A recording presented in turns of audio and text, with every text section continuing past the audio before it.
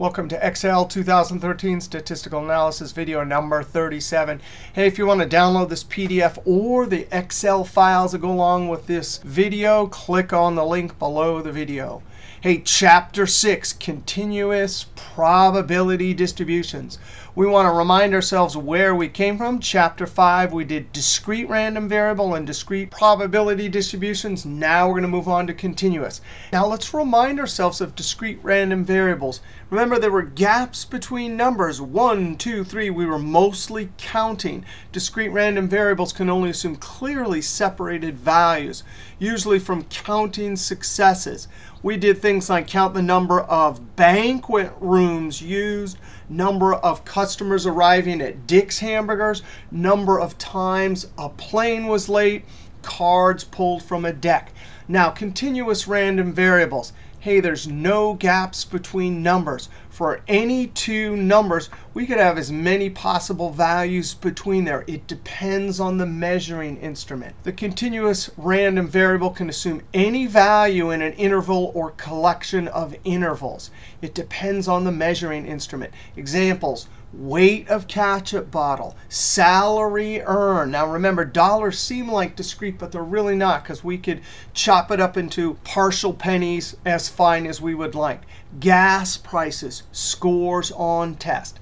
Now, each one of the discrete and continuous random variables share the definition of a probability distribution. Hey, that's a description or presentation of how the probabilities are distributed across the values of the random variable. Last chapter it was discrete random variable. This chapter it's continuous.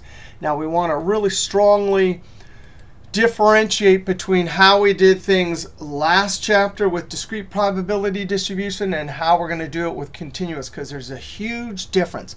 Now, last chapter we talked about binomial, Poisson, and hypergeometric.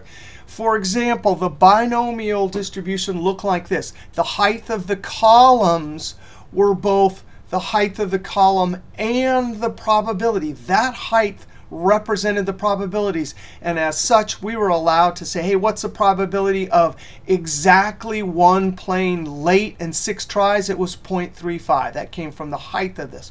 We were also allowed to ask, hey, what's the probability that random variable x, counting late planes and 6 tries, was between 1 and 3. We simply added the height of the columns or the probabilities to get our total probability. So guess what? Last chapter, we could calculate the probability for exactly an x or between 2x. Now, Chapter 6, Continuous Probability Distributions, we're going to talk about the famous normal or bell-shaped distribution, uniform and exponential distribution. The normal curve will not have columns. It'll be a plotted curve where it's area under the curve that determines our probability. And guess what? We're not allowed to calculate an exact x.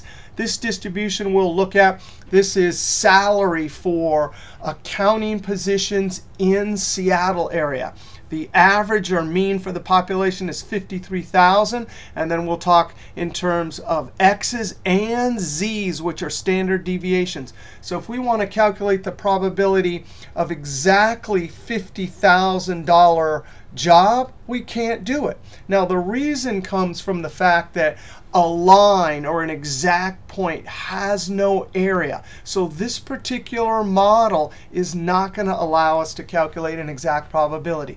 All we're stuck with is between. So if I say, hey, random variable x, that's salary of accounting positions in Seattle, what's the probability of getting a job between 50,000 and 60,000? Well, we can go ahead and calculate the area under the curve using integral calculus or our Excel functions, and the probability will be 0.67. All of this area is probability. The whole area from negative infinity to positive infinity is 1. But the area that we will be calculating is always between. So guess what? Questions last chapter, we could actually ask the probability of exactly an x or probability between two x values.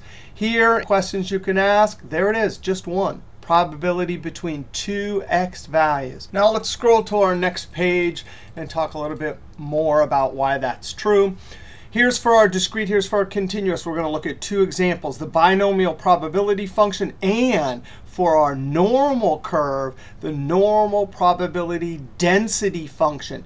Now, whereas this binomial function told us the height of the column, it also calculated the probability of an exact x value. This will not do that. It will, however, calculate the height of the plotted curve when we chart it, but it will not calculate the probability of an exact x.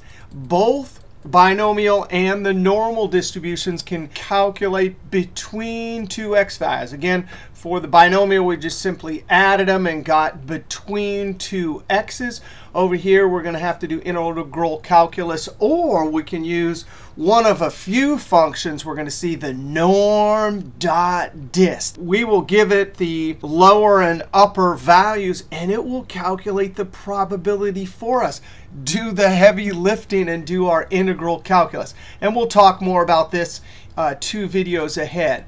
But I want to emphasize here, for our continuous probability distribution functions for all three, normal, uniform, and exponential, area will equal probability. All area will equal 1. We're not allowed to calculate an exact x. And the reason why is because if we plot this right here, in exact x, it's a line, and the area for that line is 0. So we can actually try, but it's 0.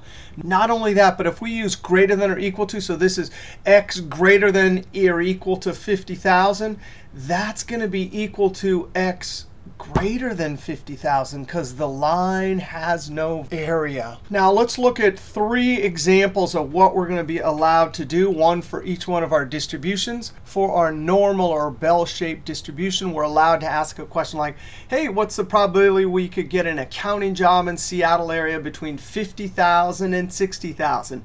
The answer will come from the area under the curve, 67%.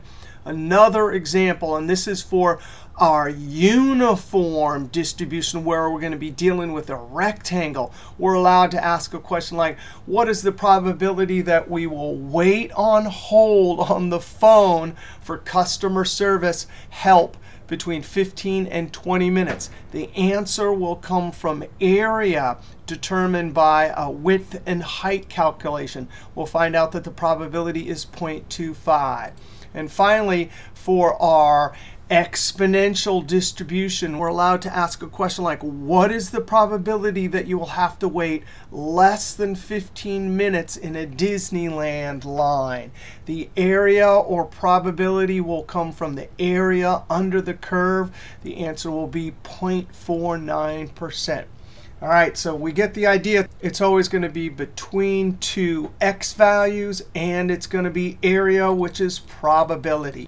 Now, an important note about Chapter 6. In Chapter 6, we'll be dealing with population data that make up the distribution. So mu and sigma, mean of the population, standard deviation of the population.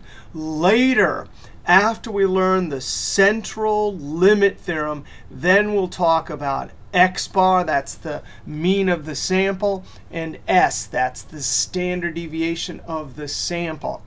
All right, next video we're going to start by talking about the uniform distribution. Then we'll move on to the normal and exponential.